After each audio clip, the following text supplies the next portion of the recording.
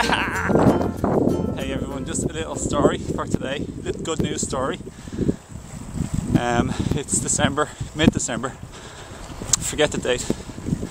My little happy story for today is I was cycling up Bray Main Street in Ireland, County Wicklow, and there's a beautiful mountain called the Sugarloaf, and I looked at a lady over there sitting down the ground. I don't know if she's homeless or maybe she is, she's begging,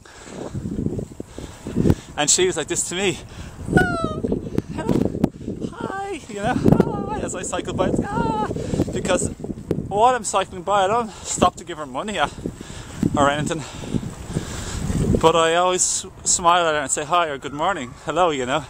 So she must have remembered me. I obviously remembered her, and she had a big smile. She seemed really happy. So even though I didn't give her money, at least so far, I gave her love and a sense of happiness and joy by opening my heart to her and showing that to her, by just being open and loving to her, and she could feel and see my energy, my welcomeness, and I felt obviously lovely. It's so easy for me to do, and she loved it and felt it, and she reached out and gave me love today, and it was so beautiful for me to get that from her.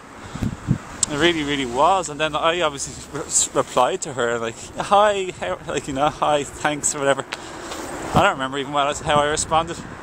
Just what happened, happiness, jubilation, a little exhilaration, joy, love, companionship, openness, connection, receptivity, tenderness. It was lovely.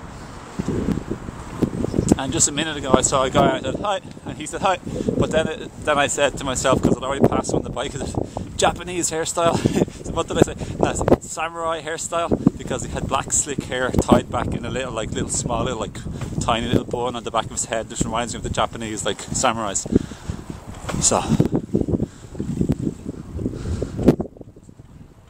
So that's my story. I'll leave you. I love you. Bye. Here's my family. Gotta go.